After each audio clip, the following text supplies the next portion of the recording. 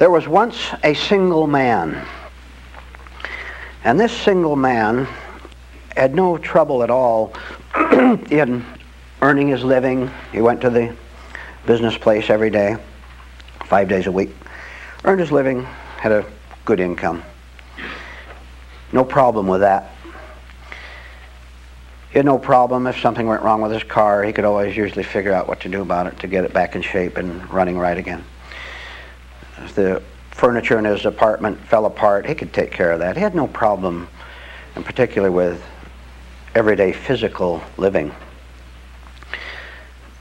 But that's all he could manage. Everything else outside of earning a little money to pay for the rent and taking care of general life, everything outside of that was in chaos, which was 99 9/10 of his life.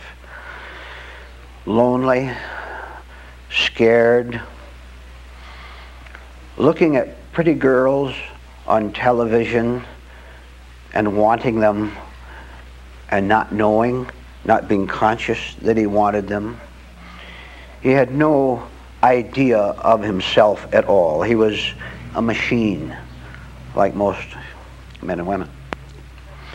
So, with this heaviness of loneliness and desperate seeking, he tried to find something to do with himself that felt worthwhile, that would make him feel good.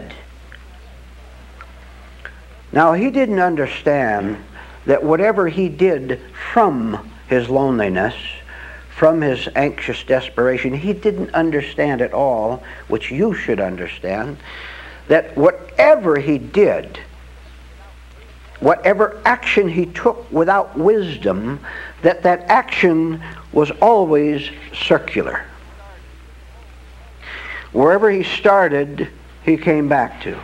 He started with anxious desperation, and he'd go out and he'd try to get interested in the baseball games. Everybody gets excited over the baseball games on television and seeing them in person. So have you ever done this? Sure you have. So he bought a little book of the batting records of the 10 topmost baseball stars, and he took paper and pencil when he watched the game. Hey, one more hit for that first baseman, second baseman of the Cincinnati team. It never works, does it? Sooner or later, you pause with a pencil in your hand. What am I doing? I'm not interested in the baseball scores of the National League or the other league, American League. I'm not interested at all. When you do this without wisdom, the only thing that can happen is greater anxiety, because you say, what if I come to the last chance I have to find myself and it is nothing? So you usually keep yourself going, whether it's your daydreams or whatever, to keep some hope alive, which is the biggest mistake of your life.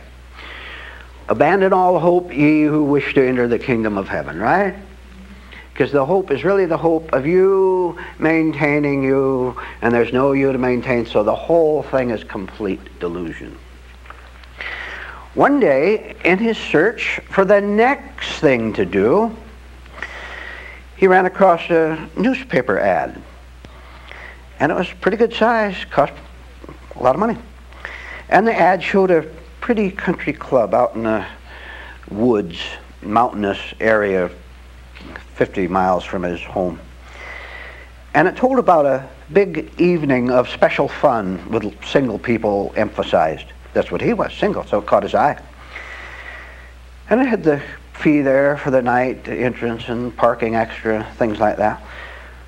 But it showed several pictures, and showed, of course, it showed people having a good time, right? Dancing. And it showed the old man of 90 talking to a girl of 30. 20? Would that make you feel better, girls? You know, that's how they get people. And, you know, the man's always gray-haired, talking to a young girl, and he says, I'm not too old if I go to that, so they put their money down. Some of you men are smiling.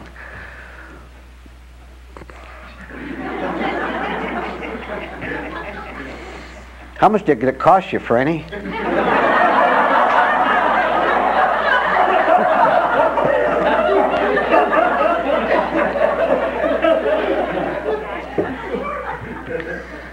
all excited. Gets in his car, drives out there. And as he drove out, he noticed that a storm was gathering up above. Clouds getting darker, a little bit of hint of a rain on the windshield. Fine, so he drove in. There it was, a big, great country club. One of these old mansions had been converted, a big, what you'd call a magnificent place, and a big ballroom. And it was right at the edge of a cliff, like at the Grand Canyon. You go to the Grand Canyon, they have a big hotel or something right next to the Grand Canyon itself. You can look out your window or stand on a little balcony and look down for a couple miles down into the big gully down there. Went in, checked in. As he walked through the door, he was nervous. And let us interrupt at this point. Why do you take it as a habitual response condition for you to always be nervous and uncertain when you go into a new place? The reason you do that is because your old nature has a set of fixed responses, and you know exactly what to do while you're home because you've done it 1,000 times. You're familiar. You see your neighbor across the street and you wave or nod. No problem there. You've done this mechanically. Put you in the slightest new condition and you're lost because you haven't built up rolls, phonograph records of what to say, what to do. Work assignment. You get into slightly familiar, unfamiliar conditions all the time. Just meeting another person here or there, seeing someone unexpected, whatever. Why don't you simply see that you don't know what to do and then don't go into your usual mechanical, foolish response? Remember, you're told up here, just stand and shake and do nothing about it. You just walk into that new situation and know that you're going like that, knowing that it caught you unaware, and don't do anything about it. That would eventually break it down, where you can go, literally, actually, you can go anywhere in this world and be perfectly at home. Those hard, glaring eyes of those people there, you walk into the room and 20 people there, they hear the door open, you walk in, they all turn and look at you. What's that to do with you? See? You're such a stranger to yourself. Everyone else is a threatening stranger to you. All right, back to the man going into the big country club, perched on the edge of the mountain with a storm beginning to gather. Goes in, and the first thing he found out was that there was something wrong between the advertising of the price of the room and the actual cost. Oh, but sir, you didn't understand, gimmick. You didn't understand it was twice as much as what we said it would be in the ad. He paid twice as much as he wanted. Already he's resentful, huh? Is it worthwhile? He's stuck now. You're stuck now, right? Why did you get stuck in the first place? Why do you go in the first place? No, I'll tell you why. Because you have your eyes closed, hoping that if you keep your eyes closed, some magic little genie will make your dream come true. And instead you get shocked awake just for a moment and then fall asleep again and do the same thing again. The next country club on the other side of town. Went up to his room and he could hardly wait for the big announced ball that took place. Started at 7 o'clock. Big ball. Big, enormous room. Hundreds of people. And already he was pretty excited. Oh, lots of women there looking for rich husbands. Any of you ladies ever look for a rich husband? Or have you given up hope? Settle for anything, huh? Sir, do you make as much as $50 a week?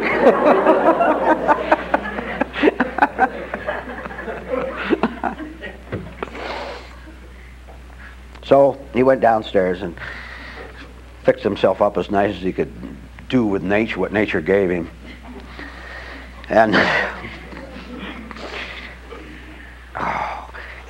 there it was, hundreds of people waltzing around with Champagne. C-H-A-M-P. I just forgot how to spell it. Champagne, right? Now, it's been a year since I gave that one, so it's all right for me. And he got excited and terrified at the same time, because he's just like you men. You seated here and you listening here. Because he sat down and, they have the chairs around the edge. You can sit down and kind of look out. And, oh, all those pretty girls out there. And he was looking for the girl of his dreams out there. And some of them turned out to be nightmares, so he went on to the next one, on to the next one. Finally, he saw a girl that really appealed to him. Pretty, you know, kind of shapely, and looked kind of nice. And he didn't know something, gentlemen. He didn't know the reason he wanted to get her was to get her into the bedroom. He could never admit that that was part of his thoughts. And you had better start. Now, here's his problem. He didn't know women at all. He didn't know himself. He was scared of them. He's scared of women. How many of you men are scared of women? All you men, raise your hand. Timid. He didn't know how to talk or what he should say. So he's afraid of the time when he'd have to approach this one pretty girl that he saw, you know, and try to get away with her, get his way with her. Finally, he did over the punch, the big bowl of punch. We finally got talking with her. I'll just listen to this. She was pretty, shapely, looked good. But the first thing that disturbed him is he started, you know, small, you know, starts with a small conversation. Where are you from? You know, all that stuff. As if anybody cares where you're from. It's where you're going you care about. But he noticed something. But being an unaware human being, he didn't want to see it, and so he pushed it back into his unconscious where he wouldn't have to face it. And what he saw was a certain hardness about her face. Are you following, men? Have you ever met a hard woman? You know what I mean? And that was the first warning. But oh, I'll tell you, he's been reading too many books and seeing sex scenes on TV even now.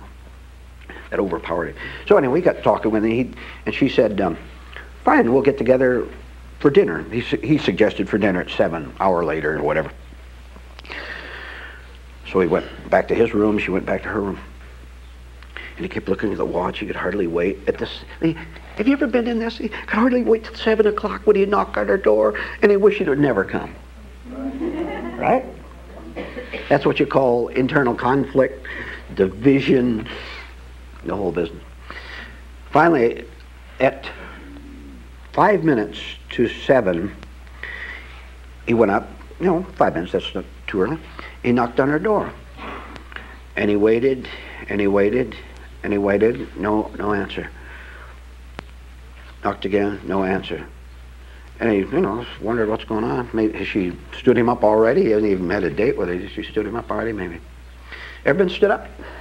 Wow. Ever stand anybody up?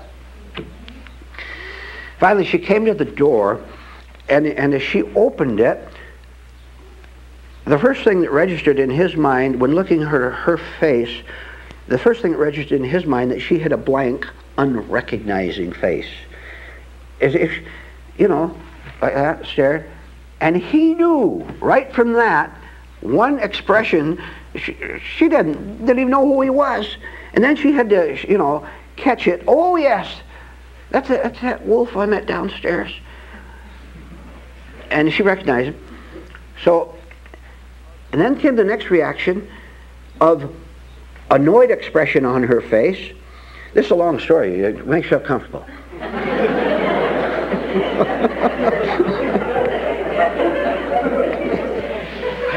I notice that you are paying attention.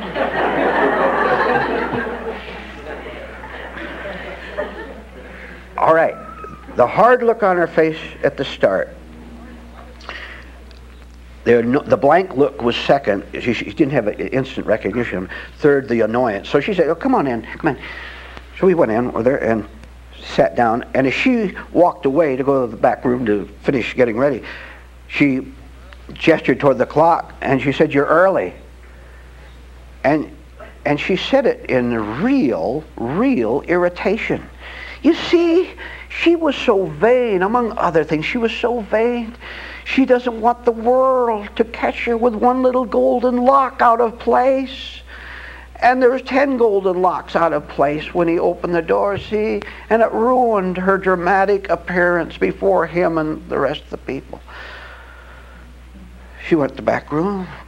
He sat down, nervous, wondering if it was how he got into it in the first place. He didn't know. And you know, when she opened that back room to disappear, to finish getting ready, as the door opened, as he looked inside there, you know, just happened to casually look in, he saw the corner of a bed.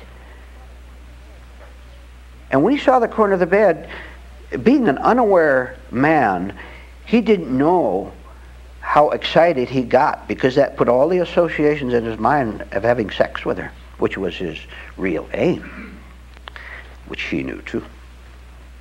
She closed the door, and he sat down, and he waited and waited and waited. No, not a sound, not a cheery word. Just a minute, I'll be out. Sorry to be late. Nothing like that. Cold, stony silence. Finally, at 25 minutes after 7, she came out. Hey, man, you ever met a girl like this? Well, you be careful, or you will. If you don't pay attention to what you're hearing right now, you will. It's going to cost you a lot of money, a lot of stupid waste of energy and time.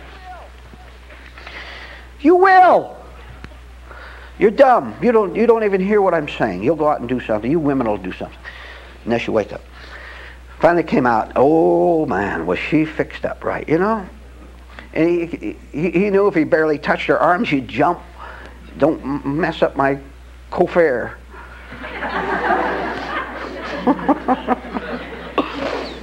My taffeta gown. See, the taffeta is the only woman's material I know, so I use it over and over. And you know, taffeta is shiny, and it makes ocean waves, doesn't it? When you walk. Okay, that's enough of taffeta. Saltwater taffeta. They went downstairs, and his next shock was the menu, which he didn't understand, and everything was so expensive and all that stuff. But they ordered dinner, and while he was having dinner with her, he wasn't a complete idiot, just 99%. He noticed that while they were having dinner over the lobster thermometer, yeah, pretty good, huh? His temperature was also rising.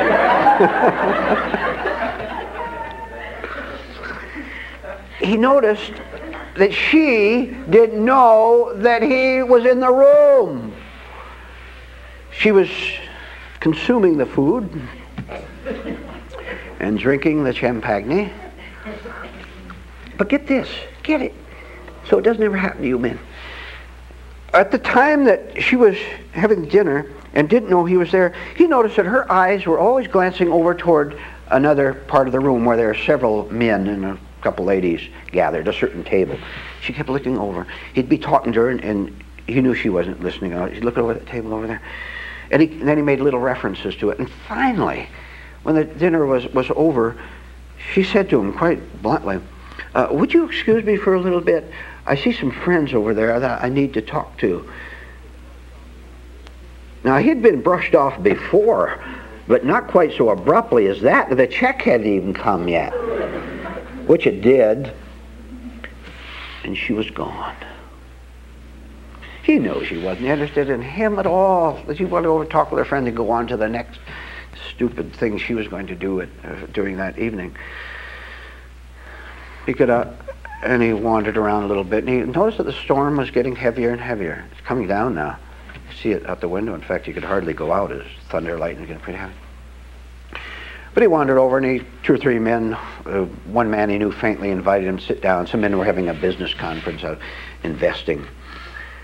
And he's always interested in making money, so he sat down, talked to him a little bit, and you could see this is a financial con game of some kind. Put in $500 and we'll triple your money in 3 days, that sort of thing. So he wandered away from there. And the party went on and on while he was just wandering around, not knowing what to do with himself. You know, and I know you've done this. You know, you're always hoping that someone is going to take the initiative and approach you and get you started on the path to paradise. You know, the lucky break, the beautiful woman coming over, she's dropping her handkerchief in front of you and you pick it up, that sort of, thing. Didn't happen. It doesn't happen. Now the storm was coming down furiously, heavy, not more than rain, drenching rain coming down outside. And he looked out, and a little thought came into his mind, which we'll return to in a minute. And the party got drunker and drunker. Everybody started to reveal themselves as they really were. And went on and on. And he knew now he'd made a big mistake, but here it was later at night. He'd paid for his night at the country club. So what is he going to do? But he knew what the rest of the night was. Go up and go to bed eventually, he thought, and leave drearily in the morning at the start of the circle that started when he first read the ad in the paper. Finally, the storm began to dominate his mind, and he decided he better take a closer look at it. So he went outside, and he didn't have to be a professional architect or engineer to know that that country club was about to go off the cliff. He could see the slides. No one else was out there. They're all inside drunk. They didn't care what was happening at the hotel because they didn't know. He went on. He knew that it was a matter of a short time before it would go over the cliff and everyone was going to go down in that canyon, smash. All of a sudden he woke up as to what was his right natural duty, which was to sound the alarm, which he did. He ran up and down. Hey, you people, the hotel's going to collapse. He told, look for yourself, go outside. The foundation is always crumbling on the front edge for 4 long. And this whole thing is going to go down there. They were too drunk to listen. Huh? Is the world too drunk to listen to what we're doing here? Paying attention. They don't pay attention. He ran up and down some of the rooms, pounding on the doors. The country club's going over the cliff. Get out of here fast. Too drunk, too asleep. He went into knocked on the door, and when there's no quick answer, you're not polite when the hotel is collapsing. He pounded and rushed on in. He saw that girl that he tried to pick up. He saw her in bed with another man. He yelled at both of them. They were too drunk. Ran out again. Nobody wanted to escape. Well, I'll tell you, his complete natural wisdom, intellectual wisdom hadn't deserted him. He knew what he had to do, which was to get out of there, get out your car and get away there fast. If no one else wanted to come, no one else wanted to pay attention, what concern was that? He had no concern at all. They were told he'd done what was right, did he not? You mention this class, these teachings to some of your friends, your relatives. You mention it to them. They're not interested. What's that to you? You've done what is right. You're telling them, and then you dash away, never to return. And that's what he did. And the country club went over the cliff with all those drunk, stupid, foolish people in it. Every single one of them went over. But he was saved. See the general point before we go into specifics of it. He drove away. Now get the parallel lesson in it. Listen to what I'm going to say, because it's very difficult to understand. As he went to the last person in that country club and tried to warn them, a sudden awakening came to him. And he was able to look at that person, that last person who he tried to warn, and say, you, sir, are a drunken degenerate. And you, sir, you drunken degenerate, are getting exactly what you asked for. You don't want safety. You don't want to escape. And listen carefully. He said that without an ounce of personal accusation or pleasure. He was saying it as a fact. I want you to look at that drunk world out there and be able to say, without ego gratification, without getting pleasure from it, without comparing yourself, you drunken degenerates, you're getting exactly what you asked for. You don't get pleasure out of it. If you do, you are part of that hotel and you will go over too. Do you understand me? You have to be apart from the world. You can't be a part of it. Very calmly, very unemotionally, and very consciously. How would you describe stupid, drunken people who refuse to listen when you tell them that they're about to go over the cliff? Let me tell you something else he understood. He understood what it means to have action without wisdom. Have you ever acted without wisdom? When he walked into that country club in the first place, and his mind, little scheming started coming in his mind. I'll work the law of averages. If I try to pick up 10 girls, maybe one will work for me. See, you get one girl out of the 10. You've done that. Of course, you don't even know you're doing it. You don't even know you do it. And when I tell you this, will you continue, or will you watch your little scheming mind to try to get someone? You try, gentlemen, you try to pick up any woman to have sex with her, give you company or whatever, that means that you are lost. That means you're trying to fill your life with the thrill of getting that woman. Not that sex or romance is wrong. I'm talking giving you an opportunity to have right sex and right romance, where you're free of it. You're so free you don't care whether you pick up that woman or not. You don't care. There's nothing in that yearns. But back to the point. Action without wisdom inside of that country club will always end up in the usual tragedy for you. No matter what you get, what you do, what you think, what you plan, because it's all a part of the country club that's about to go over the cliff.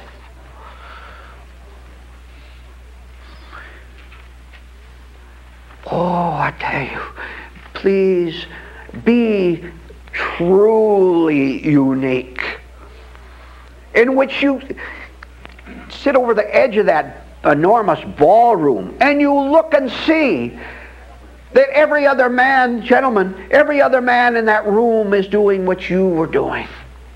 Little different techniques is all. The women with their own little schemes, the hard-faced women. All they can talk about is how they fight with their ex-husband. That's all she wants to talk about, and how badly he treated her. Get out of there fast. Don't have another word. Don't say a word to her. Get up and politely pay the bill and walk away. Good evening, madam. Walk away. You look and see what you are trying to do inside that country club. What are you trying to get? What are you trying to do? And see that this temporary little physical social life that you have now, it has no endurance to it at all. It must always end in emptiness. And if you see that that world out there has no reward, nothing to give you, please, the word nothing means nothing. Nothing to give you but heartache and treachery and betrayal and sorrow, and it's your fault. Maybe you're one of the other men or women in that motel, and someone who's seeing what's happening comes along and tells you, better get out of here fast. Why don't you try listening sometime, instead of being a stupid egotist who thinks you know more than everybody. You know more than everybody. How come you're so hateful? Which you are. How come you have to be so defensive? It is possible, and you must, use your experiences inside that country club to see where you are, what you're doing, and see that it can only end in another circular experience for you. So you're right back where you started. The only alternative is for you, I'm going to use a strong word, all right? Not too strong, but I rarely use it. You have to get so disgusted with that world so disgusted with what has taken you over. Not you. Don't be disgusted with you. There's no you to be disgusted with. But with what has taken over your life, the forces that make you think the way you do, get angry the way you do, get so disgusted with leading a disgusting life. So that you look out and you say, the only intelligent thing to do is to get out of here. And get out now. Don't you wait 1 second. That country club's going to go over the cliff. Get out of there before it does. Before you get hardened beyond the point where you can no longer hear the warnings. They were all too hardened, too drunk to hear anything. You're listening to the pure truth right now. You listen to it, you pay attention, and you get out of there. To get out of there means for you to get outside of your present nature that only knows timidity, that only knows fear, that only knows I've got to get something. If I don't get something, I don't know what I'll do tomorrow or a week from now. Oh, what a marvelous experience to simply see what's going on inside of there, including seeing what you've been doing all the time. And you stand up and you get out of there and you walk swiftly out of that parking lot. And by the way, the minute you get in your car and drive away, oh, what a different world you'll be in. You know you're never going back to another country club. You know it. If you see it, you'll know. How can you go back? You drive away. This is the beginning of a real spiritual experience. Put all this together. Our time is up, and take a break. Think back to some time when you had an especially severe crisis. Something that kept you turning and tossing all day and night long, in which you searched frantically around for an answer and found 1,000 answers, and then had to go on to the next 1,000. And then one day, accidentally, not through any intelligence of your own, really, because if you have 1,000 answers, you have no intelligence, you just have a split personality. But through accidental factors, the problem vanished. The man went out of your life, the money arrived, the health problem was not as severe as you thought it was. The anxiety went away. And that particular crisis was settled. And you felt relief. Think of the word settle. That's what I want to impress on your mind right now. Something being settled. You know, when something is settled, it's solid. Like my hand on this table. Nothing disturbs it. It's at rest. So that particular problem was settled in your life. And then the next one came, right? A little different in nature, but equally painful, nerve-wracking. And you didn't know who to talk to. Oh, you talked to people here and there, told them your troubles. By the way, I better tell you something right now so you'll never forget it. When you talk to other people about your troubles, you're a very cruel person. Who gave you the right to burden other people with the difficulties that you, as a potential self-developing human being, should solve for yourself? See? Look at your low level. You don't even know that it's wrong to burden other people with yourself, with your nature. You don't know that it's wrong.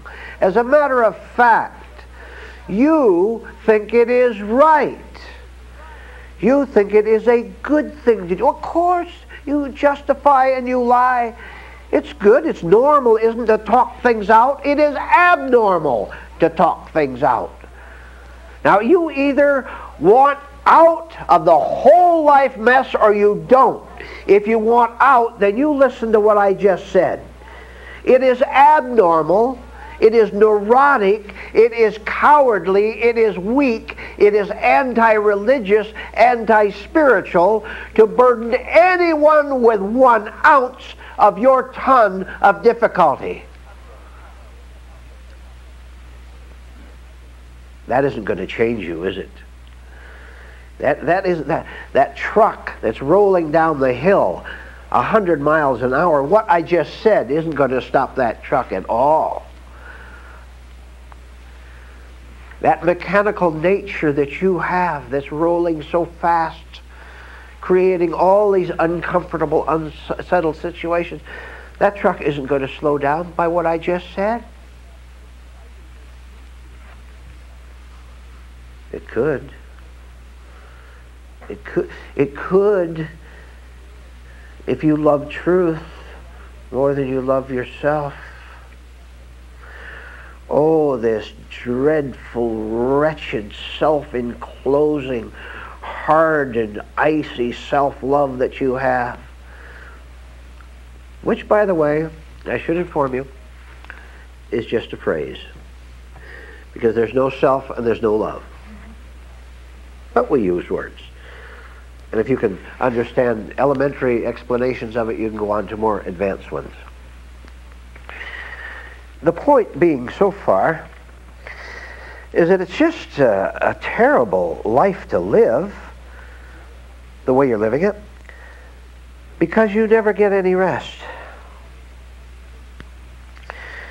You've been physically tired when you've been forced to endure work for a long time. Maybe extra work down in the office or around the house, something that had to be done. And you wanted to stop, didn't you? But you couldn't. You want to stop your agitation. You can't. You're compelled, listen to this, listen to this, I'm describing you. Now I want you to see how exactly I describe you. Which means I know a lot more about you than you know about yourself, and you don't know anything. You don't know anything about yourself except what you want for dinner. You're under a chronic compulsion. And I'll explain it in so much detail you can never be able to deny it again. You're under chronic compulsion to think about other people in relation to yourself, in relationship to yourself. You can't stop it. Who'd you think about today? Who were you irritated with today? Who were you tied to by a mental rope that you couldn't stop thinking about? With a lot of emotion involved in some cases. Thinking about someone who could do you some good. Thinking about someone who seems to be a threat to you and you don't know how to get rid of the threat. Thinking of someone, how about this? Thinking of someone that you'd like to have into your empty, miserable little life. You'd like to have them in your life, wouldn't you? How strange. That person you now want in your life, would that be? About the 20th boyfriend, 30th girlfriend, 50th financial advisor, someone to talk to? Nothing ever changes. And I'll tell you why nothing ever changes. Because you're doing everything possible. You're doing everything possible to keep yourself unsettled. Keep yourself agitated. The last thing you want is to settle down and have a quiet, peaceful and commanding life. A life, if you can understand the next phrase, a life with 100% power. See, here's the problem with what I just said. You don't know what power is. What you know is intimidation. What you know is tears. What you know is pressure. What you know is nervousness. What you know is desire. I want that. And you think that wanting is power. It is not power. It is neurosis. It's destruction. So hardened as a habit that you can't see it. You never slow down long enough to see it. And so here you are in this room. If someone was to ask you, what are you doing here? You'd say, well, I'm trying to change my agitated nature to a quiet nature. I want to settle my life down. You just told a lie. You don't want to settle down. What you want is to use every trick possible to maintain yourself as you have always been. And the perfect evidence of that is that you don't really change. Is there one person in this room or listening to me who honestly knows what it means to be acted upon by something outside of himself, so that there is one small, at least one small but very definite way in which you think toward yourself and the outer world? Is there one person who knows what it means to make an honest, sincere, true, factual statement about inner change? Occupancy in this hall does not change you. Reading books does not change you. One thing does. For you to suspect that you have lied to yourself about your motive in life, and see that you have ascribed to yourself a false motive which should be evident enough because you haven't changed. You say, I want to change. If you want to change, you will change. Now, change means the falling away of everything that has kept you unsettled, that has kept you looking out at the world with suspicion and with fear and resentment, and with a great dread. Listen to this. With a great dread of what the world can do to you. The people out there, you're afraid of what they can do to you.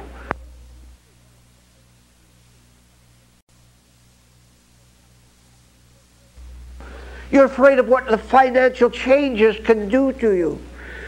You're afraid of what the pressure of society can do to you.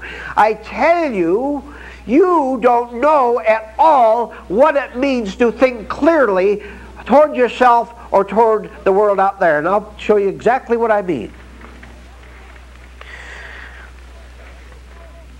There is no fear, as far as you're concerned, in another person, that dominating parent, boss. There's no fear. Listen, there is no fear in the news report that the finances of the world are going to collapse. There's no fear in that report. There's no anxiety and tension and dread in the news that something bad is going to happen to the world, that war is going to come. I tell you, there is no fear in that, but you project it out. The only fear that exists for you and you and you is the fear that is in you. You won't see that. You want to say, I'm afraid of what they are going to do to me and against me. You won't see that the fear you have is the fear you have. There is no fear outside of you. Which shows again, which proves how utterly corrupt and immoral you are. How you, yes you, listening to me, you caused that 6 o'clock news report that sent a shudder through you. You did it. You. And you have the nerve.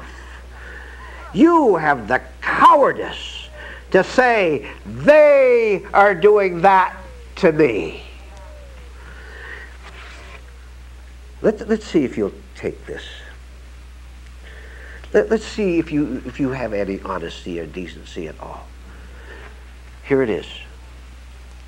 You'll lie as you always lie. Only you are bad news to you. Oh, you say, well, that's great. That's fine. I understand that. I take it. Tomorrow when you watch the 6 o'clock news, watch your reactions. Watch how you fear.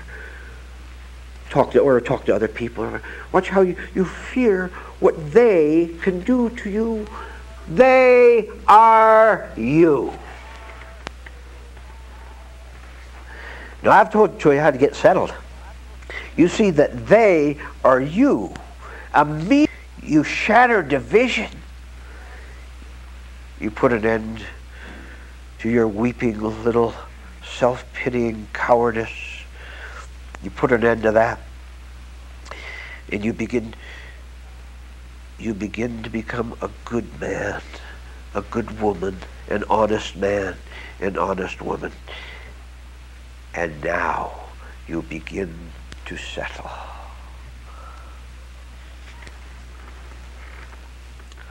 If you don't have any enemy out there in that news report, or in those people who you think are pressuring you, you're pressuring yourself. If you don't have an enemy out there, what's there to be afraid of?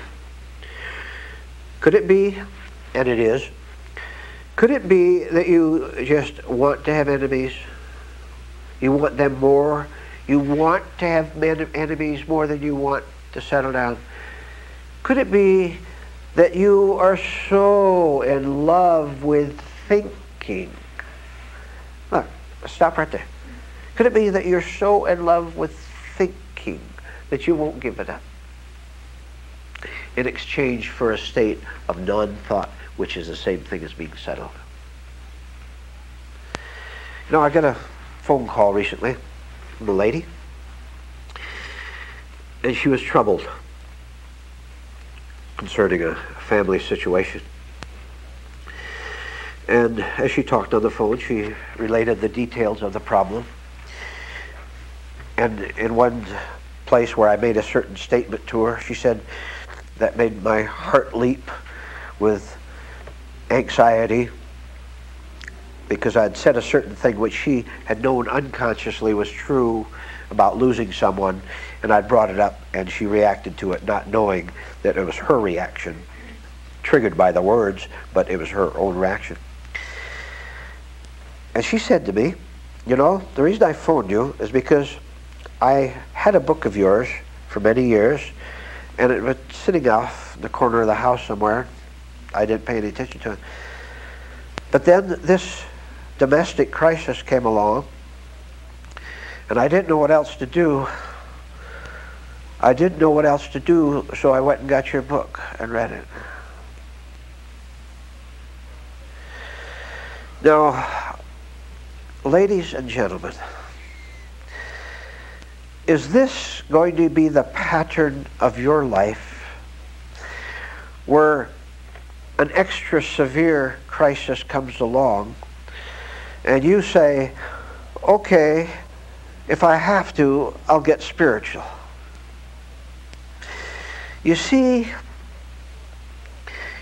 you were forced to turn for help, and you turned toward a book, in this case one of my books. She turned toward it, and you turned toward it, and you think that the intensity of your pain and agitation is also the intensity of your sincerity, which it is not. And then when the crisis goes away, it settles temporarily to make room for the next one. When the crisis goes away, the book goes away again. Now that book can be very symbolic. It can mean that all the time during your day, you are going to take a certain move which we can call spiritual initiative. That is a good thing. Spiritual initiative, in which you are going to try to find the answers to your life when things are going smooth, as opposed to when they're going rough. Would you say, why should I do that? If things are going well, why do I need spiritual solutions at all? I'm talking to the world as well as to you. I sit here in absolute astonishment that you can be so ignorant. That you can be so closed, you have your spiritual eyes so closed that you can't see that when you say things are going well, that it's only because you haven't seen them. It's only because just for the moment you've been excited about something, you put that problem out of your mind, and then the next one will come along and you'll reach for the book again. That is not spirituality at all. That is simply being a little coward who thinks that life itself, listen, a coward and very ignorant, thinks that life itself, as it is, can satisfy you.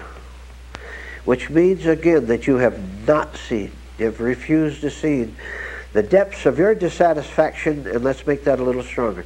You have not seen the depths of your distraction. You have not seen the depths of your fury and rage. You mean to sit there and tell me that just because for the moment, because you have a good dinner in front of you, that you're not in rage, that you don't have rage? I'm going to give you a solution. It's very, very profound, very advanced. And when you reach the end of this solution, that is, you take it and you see that you have to give meaning to it. I'm giving you words. I don't give you meaning. You understand that? You have to give yourself meaning. This is individual work. You get the words, you get the illustrations, you get combinations of ideas, which is all good and all necessary. One thing has to come from you. That's the meaning of what we're talking about, the understanding of it, right? Okay, follow this.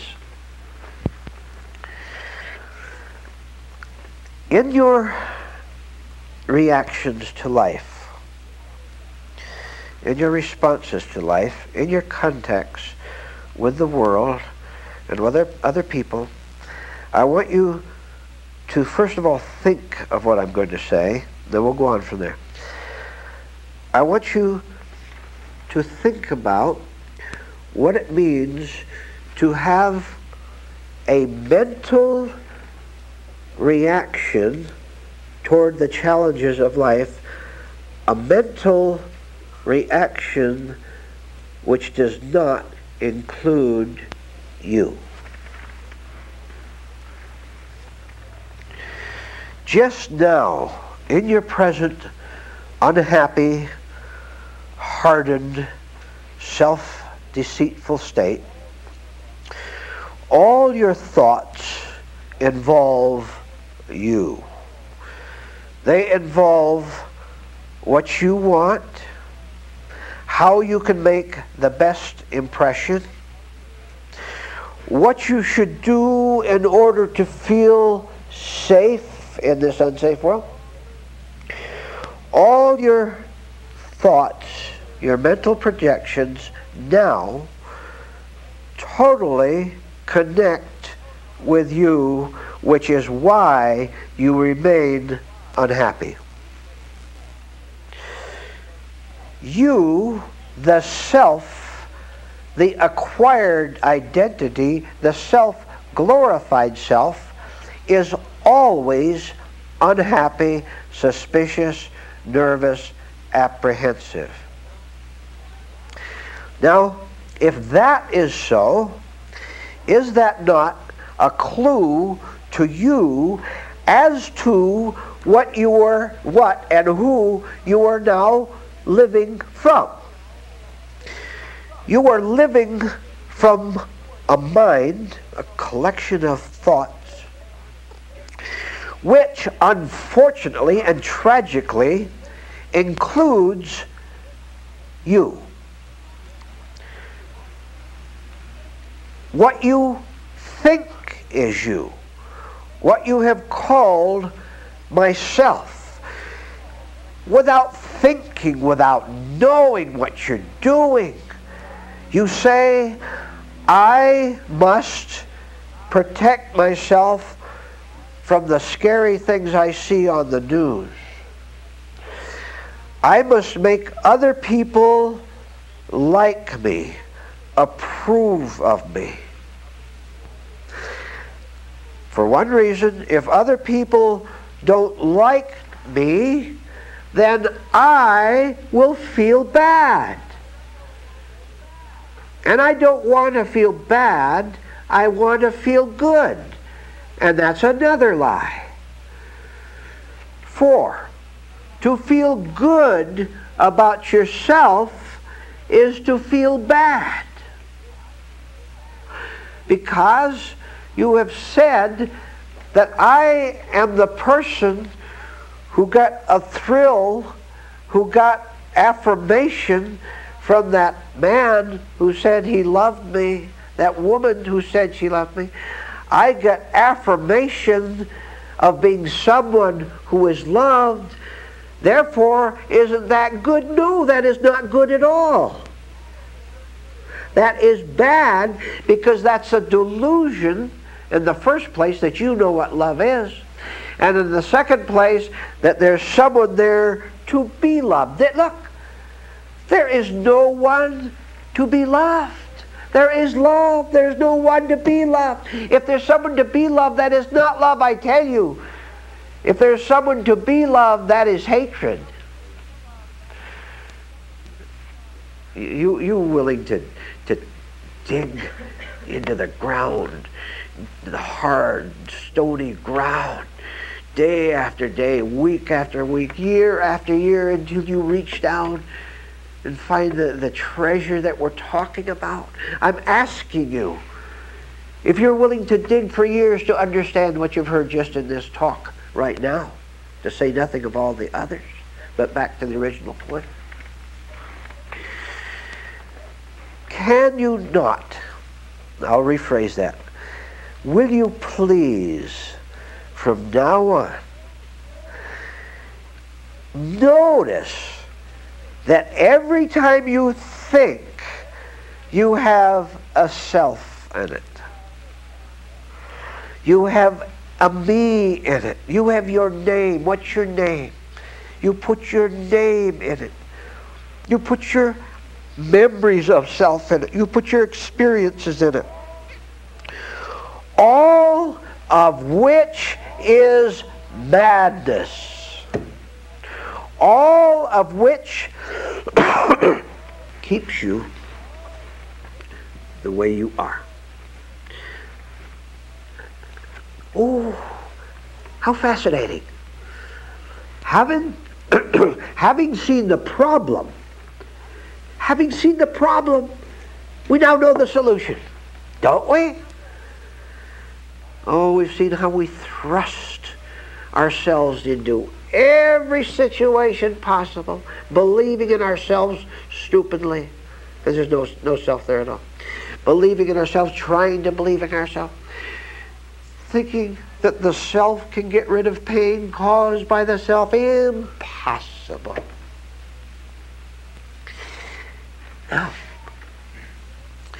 by understanding the mistake, we understand how to stop it.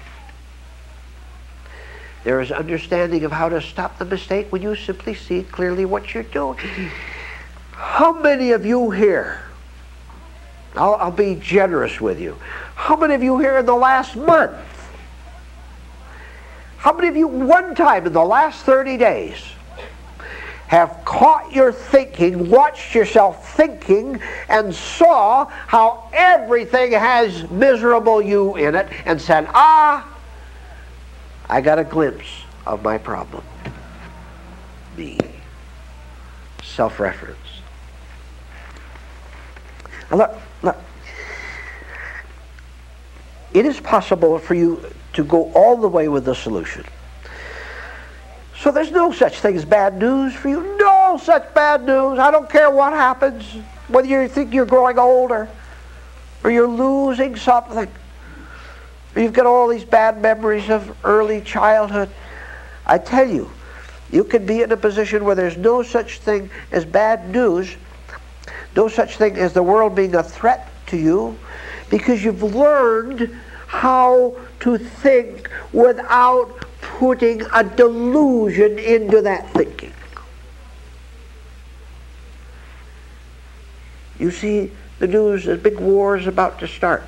And you say, well, I see, a big war is about to start. You know, it's a fact, maybe a big war is about to start. You think, the money is going to come crashing down, finances are going to fall down, everybody's going to lose their money. I see, that's what's going to happen. Do you have any perception at all? Don't you know that a truly spiritual mind is not troubled by that world? That it's not in it, it's not part of it, it sees and it understands. I'm going to repeat something. Let's see if you can get it. You hear that news, or you think about those threatening relatives, something bad that's happening to you. If you put yourself into it, you think there's a self that's going to get hurt. First of all, you will be afraid. But here's the main point I want to make. Something which I wonder if one human being in a billion sees this. If you are afraid of anything bad, I'm not talking about physical things. You mustn't go down in the slum part of town where someone's going to hit you on the head. We're not talking about that. If you're afraid psychologically, if you're afraid mentally of something bad happening to you, you cause that not only to happen to yourself, but to everyone else. See, you know what it means? You know what it means to be good? What it means to be good is to no longer do unto yourself what you used to do unto yourself and against yourself. Therefore, there's no way you can do it against others. Hurt yourself, hurt others. No longer hurt yourself, impossible to hurt others. All that purity now which is not yours, which comes from a high place, all that purity is, to put it this way, is thinking for you, is taking all the impressions in from the outer world out there, comes in the impression, and it doesn't fall on you. You vanish. That stupid, sick, neurotic, hardened, vicious, yes, that's what you are. You say, I'm not vicious. You are vicious. If you're lost, you're vicious. You know you are. Don't kid me. All that will go through hard work and understanding. Now you're settled. And listen. Nothing in time, nothing in the past, nothing in the future, nothing in society, nothing inside yourself can ever take away that settled state, that quiet state, that goes around the world. You go out to work, you go home, whatever you do, you look out at the world. Nothing affects you because there is the dark. Because look, nothing affects you because there's no way that darkness can affect an inch of the light. And you know that. You know why you know it? Because you're participating in this light, and you look around. You look around. If you do your worst, tell the world to do its worst, there's nothing it can do. If everyone on earth was against you, no one would be against you. There's no you to be against. Work on all this. Just take a break. Pitiful person. Now, when you think of the phrase pitiful person, you can go in various directions with it. And I'm going to give you two of the directions, and I want you to go in both of them, one at a time. Are you a pitiful person to another person? How do you suppose other human beings see you? There is something wrong in you that likes, at the same time dislikes, another person to see you as pitiful. One, you get their attention. Two, you may get their help. 3, you may get something financial, physical out of it.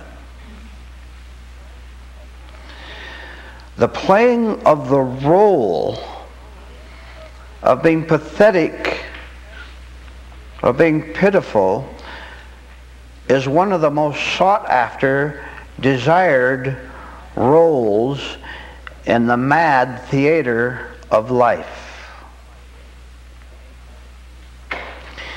Any human being who unconsciously persists with his role playing, small or large ways, will never enter the kingdom.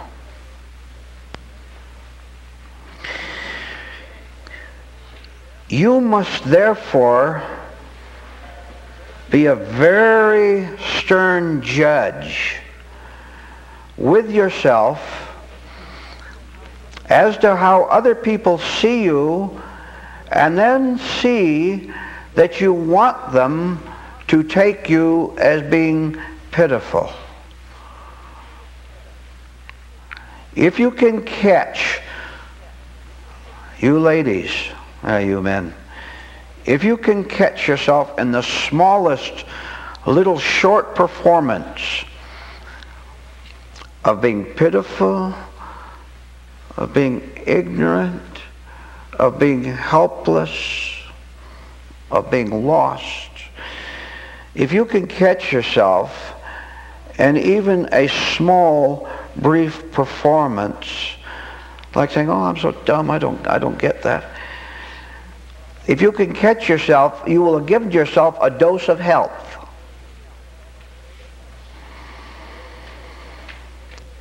To play the role of being pitiful absolves you, unfortunately, from the self-responsibility of destroying all theatrical performances, large or small, short or fast. You think that you can hide behind a role and not only evade the responsibility, but get a reward from the world, and you will get a reward. But you will get the reward, the only kind that society has to give you, which finally comes down to two tricksters playing tricks on each other and destroying each other. Where you cooperate with your own despair and destruction, where you cooperate with it, there will be 1,000 people out there equally willing to cooperate with it, because they get what they want out of destroying you. Now, if you are a pitiful person, that is nothing but a falseness, a false front, a role, a game, a self-deception by which you hope to deceive other people in order to give you what you think is a place in life, solid ground. It will never arrive. What will arrive is the mutual self-deception followed by self-destruction of everyone involved in the game of please feel sorry for me because look at how I look. Look at the terrible thing that happened to me in the marriage. Feel sorry for me. Give me things. Talk about me. Give me attention.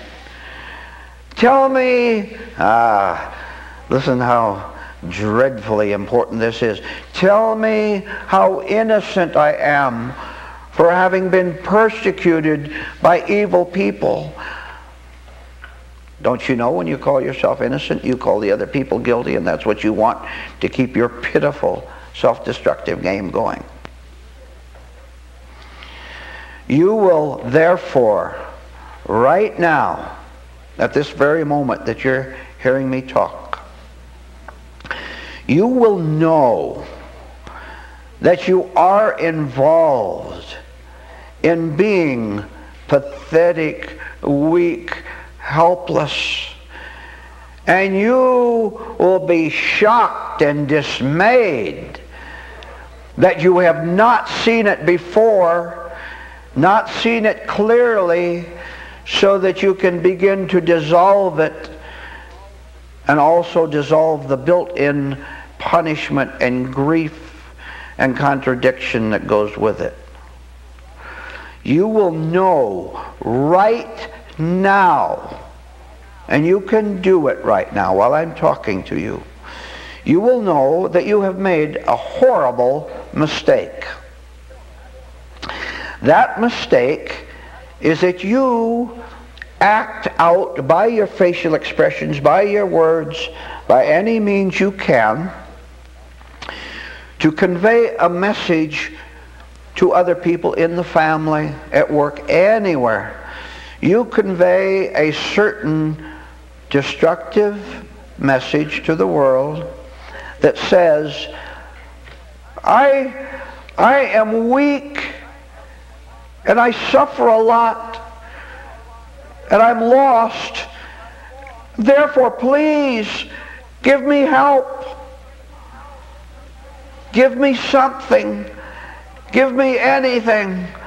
But above all, give me your attention. Look at me. Please look at me. When you don't look at me, I don't know who I am. If you look at me and feel sorry for me and so-called pray for me, when you do that, I feel that I'm okay. You have asked the world for something which you will get, which is an increasing depth of darkness in you.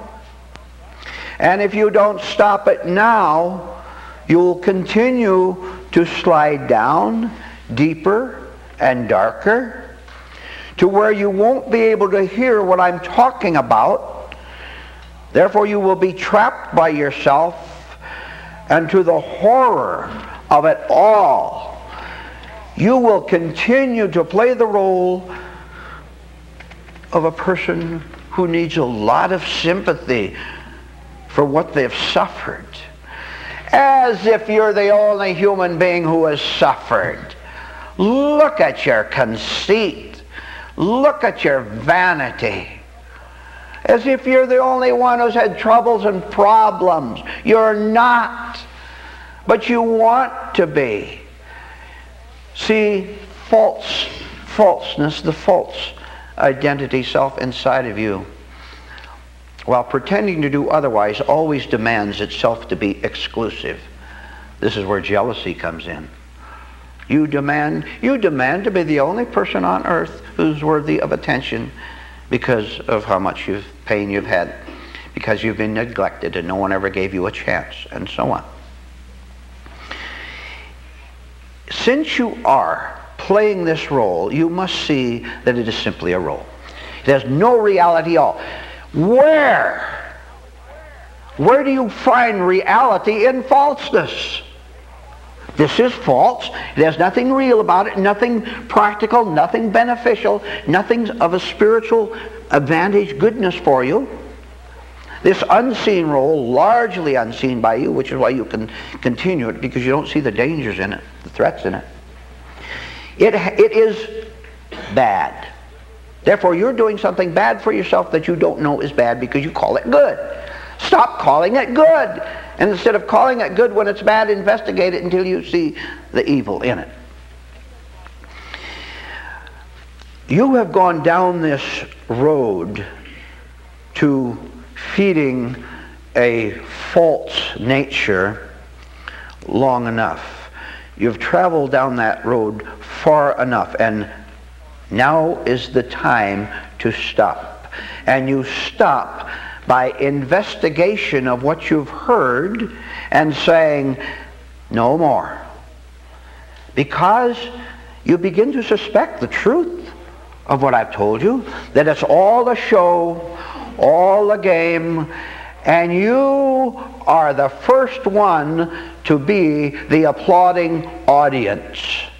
I tell you, when a sick human being who seeks sympathy in his sickness, seeks attention, and the tears spill down his cheeks before another person after having told all the troubles that he's had or she's had, when that actor turns away from the person he's talked to, when he turns away, there is a very definite self-applause going on. And you know what that says? It says something extremely evil. What else can it say but evil? What can the false nature do but say evil? It says, I fooled them. I tricked them again. They fell for it. And then it adds, aha, what a marvelous, powerful, wise human being I must be to be so clever as to fool other people with my pathetic, pitiful act. There is the I, the self, the me. There it is in all its hideous expression. Right in front of you, if you can see it. A great leap, therefore, is necessary if you're going to stop damaging yourself with this false performance. And if you wish, any of you listening to me right now, if you wish, you can indeed stop right now from continuing to build the role, because I told you earlier, if you continue to play this role, you will no longer be able to distinguish between the actor and who you really are. And that is the fate of the world, that they have not come to this place of truth, have not come to this room, which is a sacred place. They have not come here so that the truth in this room could show them the difference between what is real and what is false. Now you were here and you were listening to this talk, and you can have this atmosphere wherever you may be listening to this talk. You can have the same atmosphere that's in this room right now if you invite it, because truth is without time and without space. Wherever you are, not in this room at the present, wherever you are, you can listen to the words and let the words go to the receptive spirit inside of you, and you can begin to feel the truth that you've invited. And it is the light, the truth itself, that holds up a big sign that says stop. You hold up that sign, you hold it as weakly and as trembling as you hold it up before the forces of darkness. You hold up that sign that says stop. You watch the nervousness in the continued evil that comes in and tries to take you over. You notice the nervousness of the character actor who sees that sign, who's been on stage for all the years of your life and is so used to performing once at 2 in the afternoon and another time at 8, another time at midnight or whatever. It is going to object to you putting it off stage. All you have to do, and we'll show you how to do it all together, is hold up the sign and keep it up there, because that is the truth that impelled you to do it in the first place. As much as you shake, keep your hand up. Go ahead and shake all you want. The sign will shake. You keep it up. And the truth, the light will keep you more and more steady. Pretty soon it's a very automatic thing with you. and you see the actor coming in, and the pitiful actor trying to get you to play that little role again where other people will feel sorry for you, will come around and pat your shoulder and give you things. Pretty soon it won't want to come around anymore because it is no longer welcome. You must do everything possible to make it unwelcome. Have you ever had a friend, acquaintance, or you were with them for a long time and after a while you saw that you could no longer afford their company, it was so bad? Yes. Ever had that? You know, they were deceitful. They leaned on you. They drained you. How many of you ever been drained? I see a lot of hands. Ever been drained? And you finally came to the awareness that you didn't want them around anymore, but now you're in conflict. How do I tell them, right? How do I do it tactfully? Now, why do you ask that question at all? I'll tell you why. You ask that question because you're afraid of them blowing up at you. Let them blow up all they want. Let them scream. Let them holler. And they will. They're beginning to see and fear that they can't exploit you anymore. That they can't take you.